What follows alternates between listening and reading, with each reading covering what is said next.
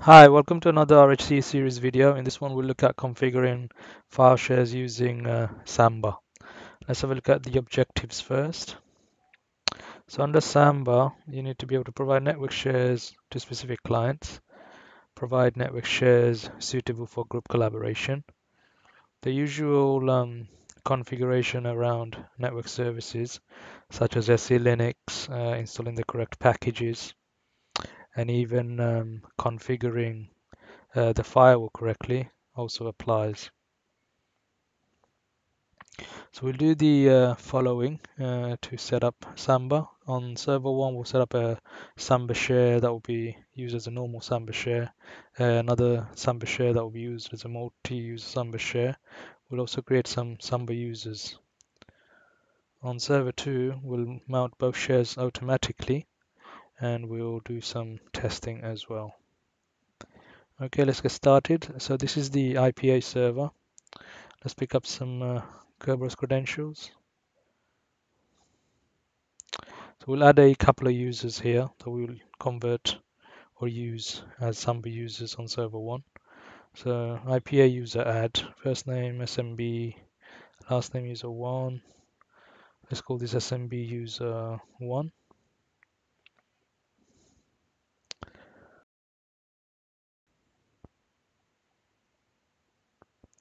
smb user 2.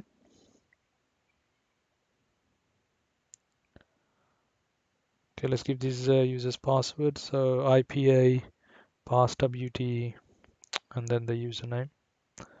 So smb user 1 first.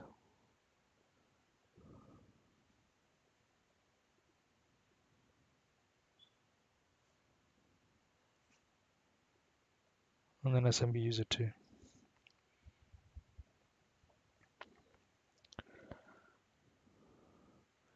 Okay, so that's all we need to do on the IPA server. Let's go to server 1.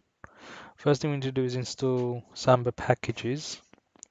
So let's see what Samba packages are available. So if we do a yum search Samba, that will list packages with Samba in their name.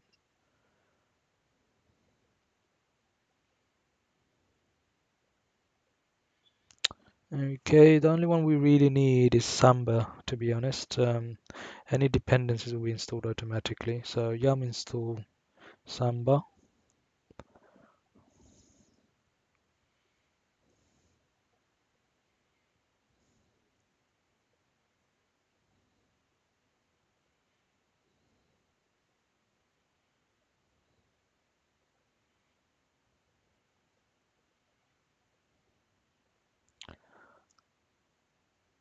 Let's enable the services. So systemctl enable smb and nmb. Let's start them as well.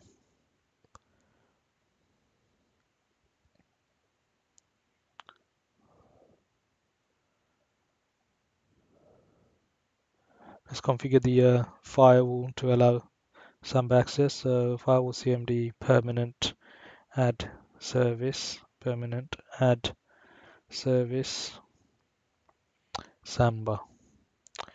Do we need to reload? So firewall -cmd reload.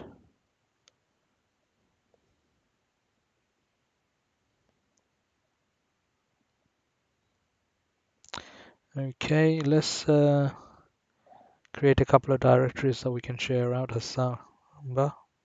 So make dir smb and smb multi. Let's open up the permissions. You probably wouldn't do this in a production environment, but this is just for the exam. And we also need to do the SE Linux context. So SE manage F context -a to add -t for type is Samba _share _t and the file path. So first smb,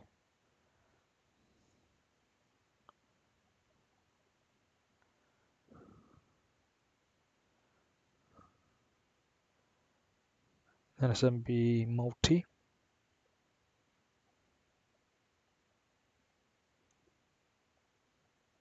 we do need to run restore con to apply this new context. So restore con RV, SMB, and SMB multi. Okay, let's do a listing. Permissions are wide open and Samba context is also there. Good. Let's have a look at the main config, which is in etc samba smb.conf. I'll show you the global section. Under here, you can change the workgroup name, the interfaces that Samba listens on, which networks to allow access to. So let's change this to ID fountain. Right, this hosts allow you can use to limit which network can access your shares. You can do this on a global basis or per share basis. At the bottom of the file, there is an example share called public. You can use that as an example or a guide for setting up your own shares. So let's create the first one, SMB. Let's give it a comment. Normal Samba share. Path is just SMB. Writable is no, and we can explicitly specify who has write access. So let's give SMB user 1 write access, and that's all we need to do. Let's restart the services.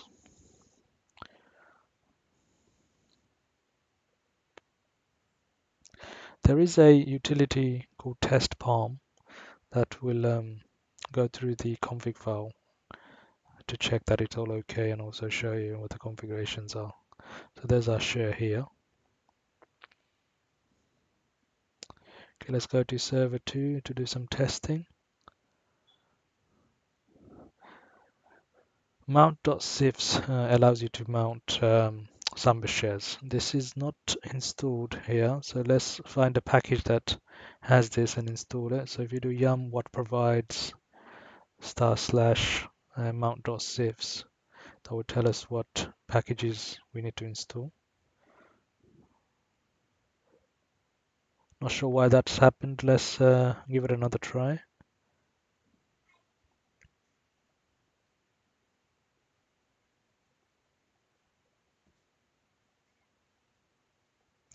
That looks better.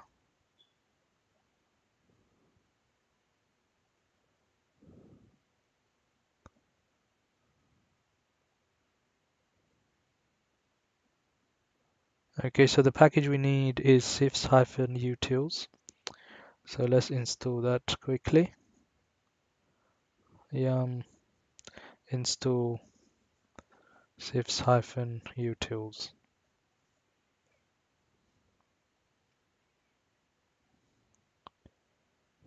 Okay, let's try mounting the share. So let's create a directory. Let's call it smb and we'll mount the Samba share under here. So mount.cifs / server1.example.com. The name of the share is smb. Mount rather smb. Option username or user Samba user 1. I'll give it the password. I don't think I created the Samba users yet, so let's go back to server 1. To add a new user, it's smb pass wd-a to add, and then the name of the user, so Samba user 1, and give it a password. Okay, let's give it another try.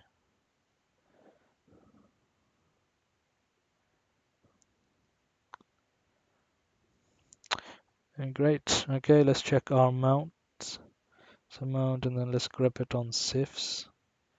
And there we go. There is our share mounted with username smb user 1. Let's change to smb user 1. This user should have read and write access. So let's navigate to that directory and see if we can create a file.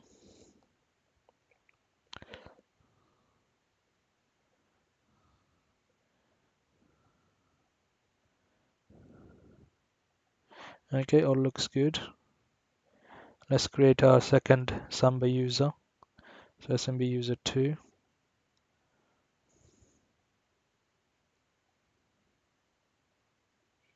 Okay, so this user should have read access but no write access. So if we change to this user, let's go to the directory. Okay, so we have access and we can check stuff.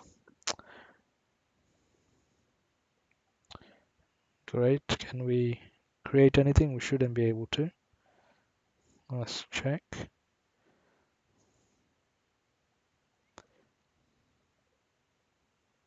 Okay, good. So that is working as expected.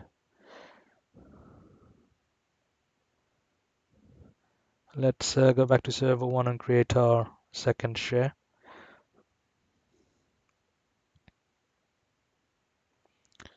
So etc not fs tab. Let's get out of here.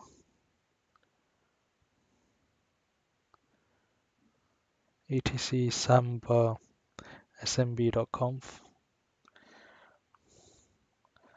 Okay, so let's create our second share here. We'll call it smb multi.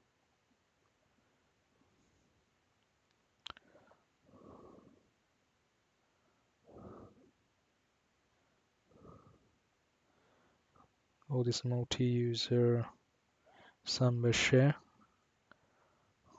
Path is slash smb multi.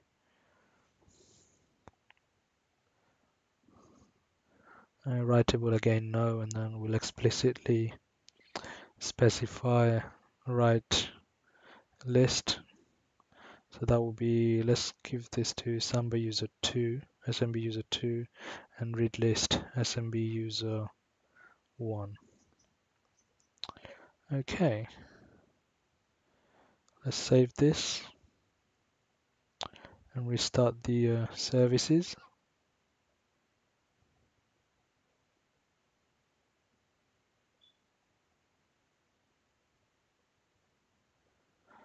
Let's do our test palm again, and okay, there you go. So we have a read user and a write user. So we can test this on server 2.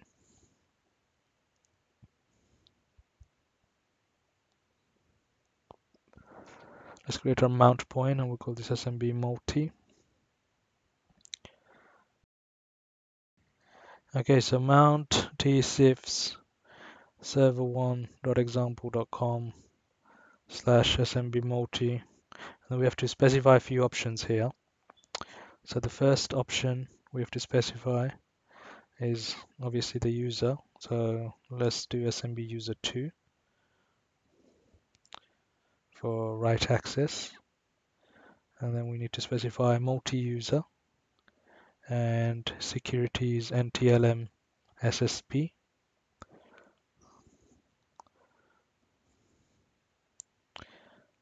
Okay, so let's change to smb user 2. Now in a multi-user share, permission has to be given using another utility called cifs-creds. This package is provided by cifs-utils, which we've installed for mount. Let me just show you the permission on the share we just mounted. There's nothing at all here, so it's completely inaccessible. So what we need to do is use cifs-cred to add our password in. I'll show you the options. So cifs-creds add. By default, you would use the username you're logged in as. So in this case, because we used su to user 2, that's what it will use. So, and then the server name, server1.example.com. And give our Samba password here. Now if we do a ls, you'll see that we we can view it. Okay, so let's test it.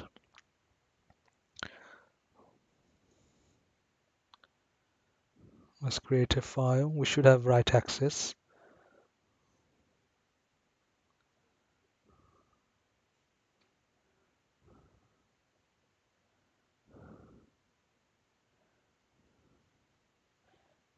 Okay, looks good.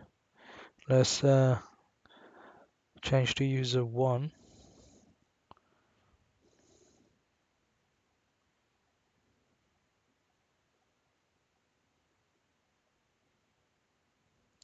Again, we need to use cifs cred, so there you go. Listing shows no permissions, so let's add our credential in.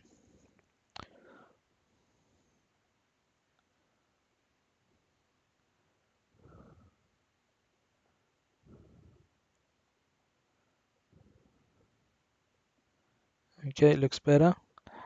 We should be able to read as user 1, but to not be able to write. So let's try create something.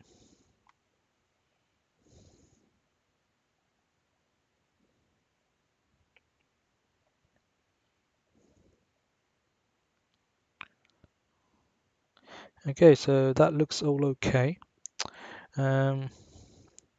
What we also need to do is be able to mount these shares automatically at boot time. In order to do that, we need to add the definitions into etc/fs tab.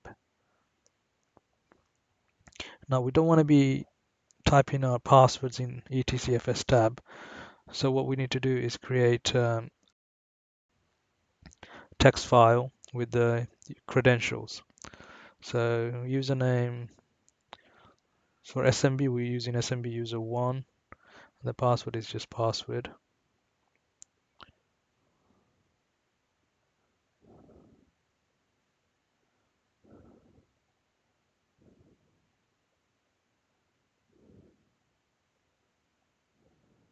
And then for SMB multi, we'll mount this as SMB user 2. So username SMB user 2. And the password is again password.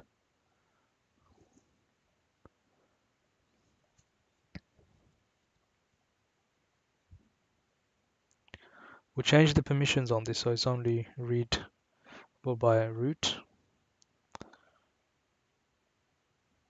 Okay, and now we just add the definitions in FS tab. Let's start with the first one. //server1.example.com/smb, and we'll mount it under SMB. Type is cifs. Options just defaults. And also we need to add credentials equals and then the path to the file, which is root smb.txt. And then we need to do the second share, which is server1.example.com/smb multi, mounted under smb multi. Type is cifs.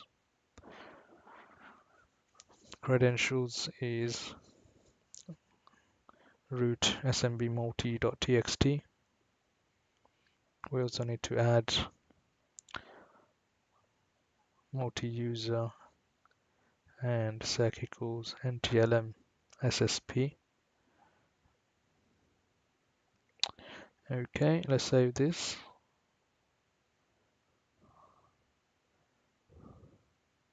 Let's unmount the shares. So unmount SMB, unmount SMB multi.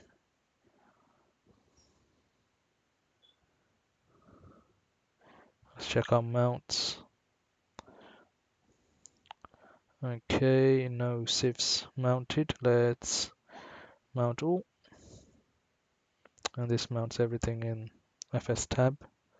And there you go, the two shares are mounted. I would reboot just to test that it works as well.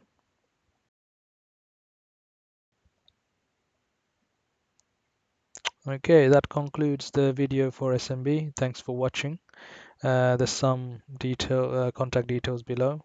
Drop me a line if you have any questions or suggestions.